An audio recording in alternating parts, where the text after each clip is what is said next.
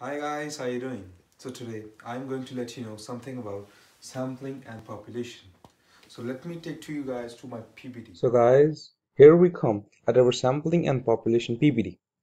So now, guys, what is sampling? As you can see over here, sampling is just a statistical procedure that is concerned with the selection of any individual observation. Or you can say, in stats guys, a sample is just a set of data that is collected or that is randomly selected from a pure population for making sub-observations. And guys, there are some such different kinds of sampling that how can we make some samples. So it can be a simple random, it can be systematic, it can be cluster, and so on. So guys, we can say that in stats, a sample is just a part of population, where a population is just a whole. Now guys, I'll let you know something about population. So in stats guys, a population refers to the total set of observations. For instance, guys, let's say if we are just studying a weight of adult woman or a weight of anything in the world, so the population is the set of all the women in the world. So guys, now I'll let you know the types of sampling. So basically, as you can see over there are four different types of or four methods of sampling. The first one is simple random sampling. The second one is systematic random sampling. The third one is cluster sampling. And the fourth is stratified random sampling. So guys, simple random sampling is just a method of sampling, or you can say that includes that each and everything have an equal chance of getting in from population. We can also use rand between in Excel to show the observation. Let me take you guys to Excel. So guys, here we come on my Excel. Now I'm gonna let you know that how to use Excel sheet for making some sampling. I just use this sheet for a simple random sampling and I used over here a rand between format. So guys, what I did, I just wrote any 15 names over here. It can be from your organizations, it can be your colleagues, or it can be your mates, or it can be any one of them. I just wrote the 15 names over here, and right after that, I just note the numeric 15, right from 1 to 15, as you can see over here. And I need to take out any sample of 7 people, but in the random sampling, but I don't know how to do that.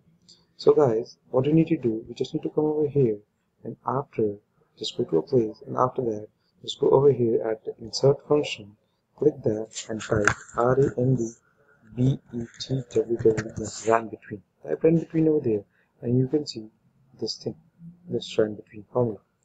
Just pick that up. I just use that and as you can see over here the function's arguments where we just need to write the upper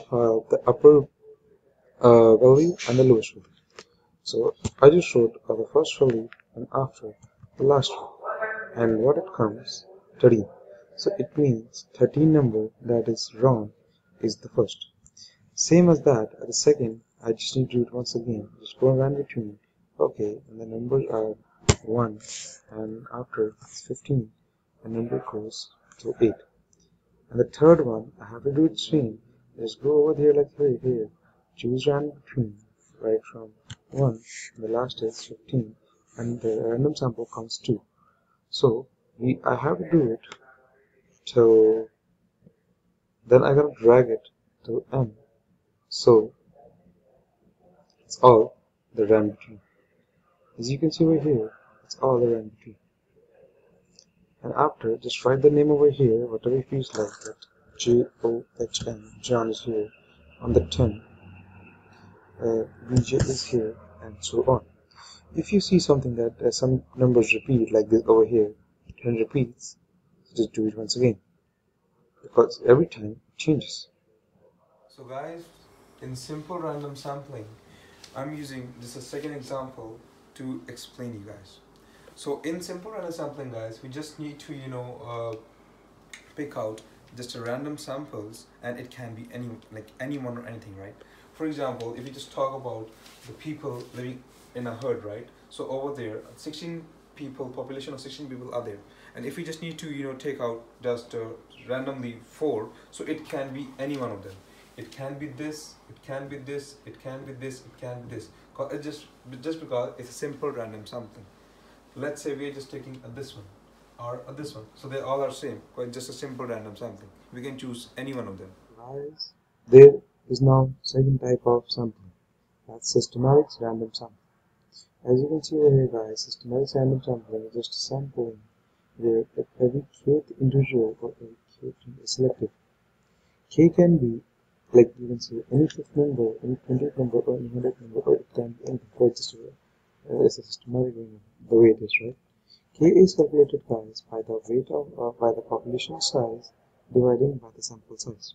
Now, I'm going to show you one example that will clear you out. So guys, now I'll let you know one example for systematic random sampling. So basically, it's a sample where every kth individual is selected. Let's say if I choose a population of 100 people, so that the kth person could be any 6th person, it can be any 21st person, it can be 50th person, but it can be 100 person, right? So I just took an example over here where I just make a population for 18 people. So the population, the size of population is 18. Then my n could be the 6. So n could be the 6 and population of size is 18. So that's why I just picked the sample for every third person. You can see over here, third, 6, 9, 12, 15, and 18. And it makes me a sample size of 6. So in the end, I would like to say, guys, thank you so much. Thank you for watching my video carefully. Thank you.